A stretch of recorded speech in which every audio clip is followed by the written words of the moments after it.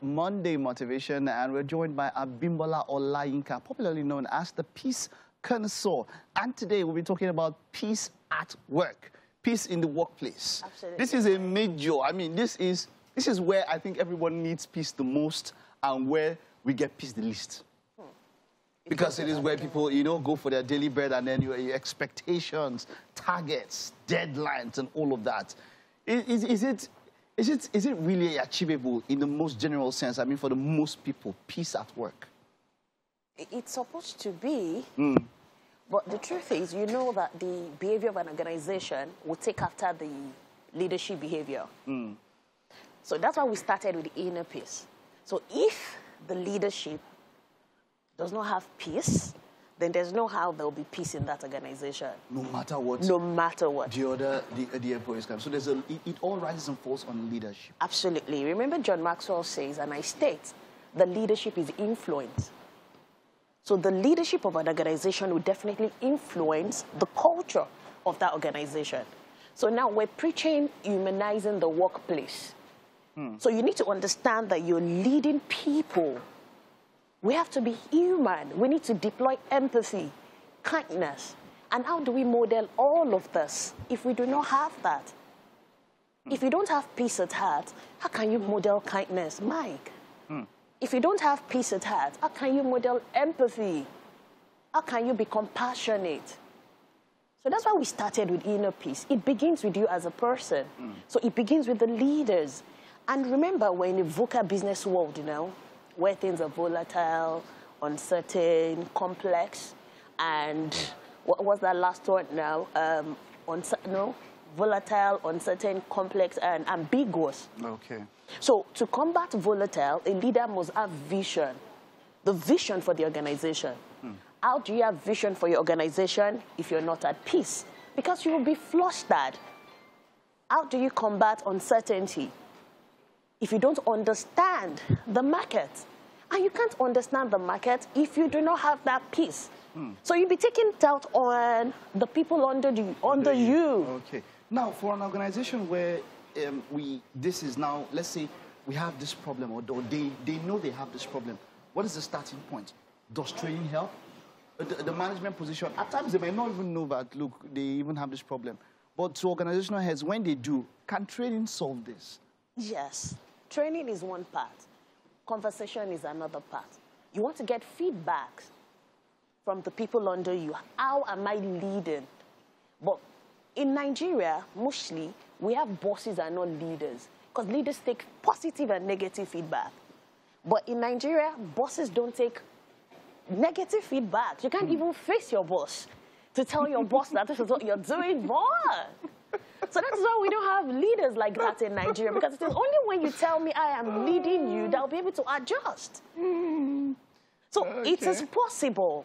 So this is a responsibility on the bosses themselves, because this is something that the employees or the followers really cannot do. The bosses, this is up to them, that they have to take the prerogative or take, and ensure that, look, we put this in place. Now, in a case whereby, as an employee, the boss already has this problem and maybe they are not doing anything about this, you as a person, how do you try to ensure you have peace at work? I'll still take us back to inner peace. Okay. Because, like I said, you cannot have peace without the knowledge of emotional intelligence. Let's remove the spirituality aspect now. Okay. So if you have that emotional intelligence, you'll be able to identify that there's a problem with this boss. So you will know how to deal with that boss, which is social awareness. Understanding your own emotions. So I will know that this particular boss is always flustered. Maybe the wife shouted at him at home. Maybe. So when that boss is coming, I'll prepare my mind that, okay. But for you to do that, you must have a level of emotional intelligence yourself. To relate on to be able to relate with such a boss. So now we've spoken up, down, and down up. How about horizontal? You're talking about now your contemporaries, those who are on the same level as you in the workplace. How do you ensure that there's peace in the workplace when you are dealing with, those who are on the same level as you, your peers? It's still the same thing. Nobody wants to be around a gangster at work. So you need to learn to manage your emotions as a person. So it's still the same emotional intelligence. They are laced with emotional intelligence. It's inner peace. If you're peaceful, you extend that vibe to me, no matter how upset I am. Now, but there's something now. You see, in the workplace, someone will tell that priority is about what are the division of the place, the targets that you have to meet, the deadlines that you have to, that you have to get ready and all of that. Can peace be achievable if you are not meeting your targets? Is it achievable? Yes, because it is personal competency. The environment shouldn't control how peaceful you are.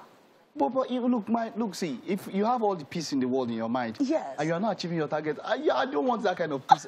Yes, because I feel like in a workplace, the most important thing there, maybe not the most important, but the thing that matters to the stability of that business is ensuring that you meet whatever targets that have been given to you. Absolutely. And if your peace cannot help you meet the targets, then what's the need? So what are you going to deploy? Violence? The violent taken it by force. No, sometimes they're the only ones that take it. I understand you, Mike, but the truth is there's nothing peace cannot do. It gives you that clarity of purpose. It gives you that meaning. So you would achieve that. It may take a while, but that's why we're coming back to humanizing the workplace. You don't give targets that are not achievable. You're leading people. So if we give what is workable over time, and when staff are happy, the numbers of the organization will be happy. I still want to go back to this and all of that. How can peace, inner peace, which we started with at the first time, in a case where you are unable to meet those targets, considering that, like I said, the targets or meeting those targets are very important to the organization, how can they help you in a particular situation meet up to the requirements? Because, like I said, if your peace cannot help the work environment move forward, as a boss, I might not need you. I might need to lay you off. So how can it help inner peace? How can peace help you, step up the ante, to hit those targets that are required of you? Yeah, just like I've stated, when you have inner peace, you have clarity of purpose. You'll be stabilized. You have your strategies to achieve what you're meant to achieve. And if you've deployed all of that and you see that it's not workable, you can't achieve that target, then it's up to the leader that feels, oh, okay, I don't need you anymore because you're not meeting up with your target. You can't kill yourself. You have done everything humanly possible to achieve that target, but you're not meeting up. Then you will take your peace to another place that you can work around that business environment.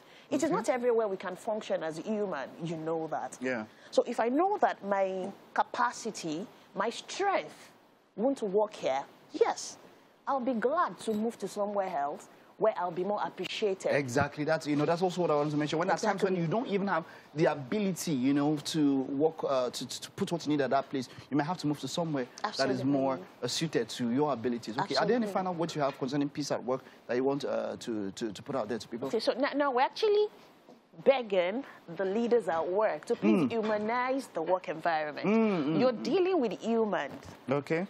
We're not dealing with animals. Okay. So we should please learn to train and teach our staff accordingly.